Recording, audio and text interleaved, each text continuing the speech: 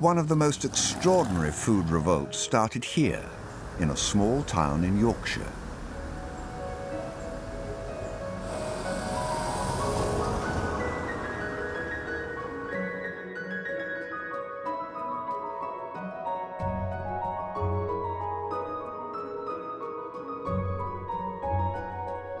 There was a whole group of people who were worried about the state the world was in, all the resources getting used up, what our children would inherit in the future, and we could see that the environmental conferences weren't doing anything and nothing was happening. Governments were doing nothing, scientists were doing nothing.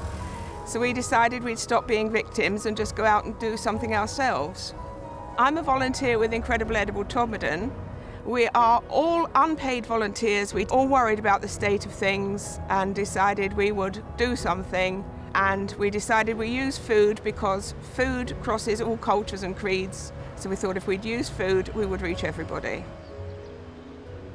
So the idea was hatched around a kitchen table which was covered in food, and somebody shouted out, "Why don't you just call it Incredible Edible Todmorden?" And it's a mouthful, but it's stuck. Most of the townsfolk thought we were crazy. Somebody actually wrote a letter to the local newspaper and said, "These people are crazy. They are planting food in public places and somebody will come along and take it all." Well, yes, exactly, that's why we're doing it.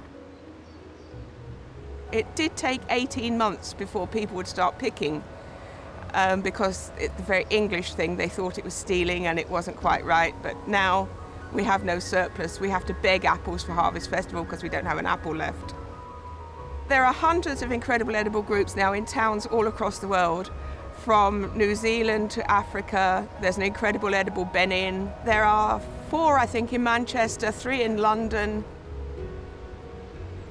Apples and blackcurrants are the big thing. They adore that. Mint, people pick a lot of mint.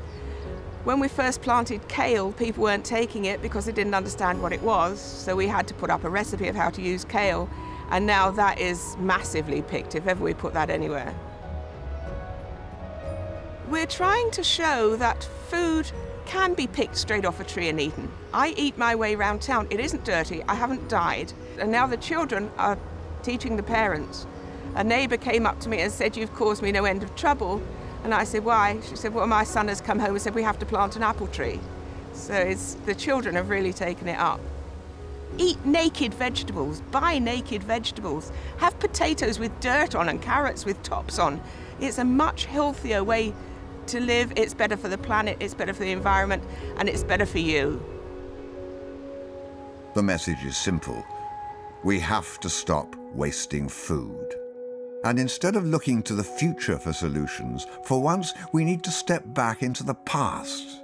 And by doing so, we may be able to solve the problems of the future.